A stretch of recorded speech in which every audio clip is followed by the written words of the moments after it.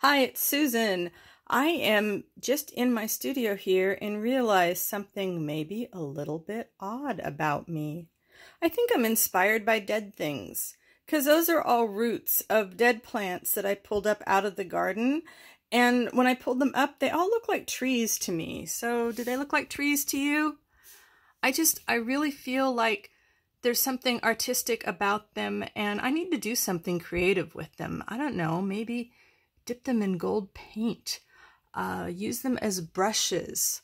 I've always collected things from the garden. You know, I collect rocks, and I collect dead leaves and twigs, but now I'm collecting roots. What would you do with them?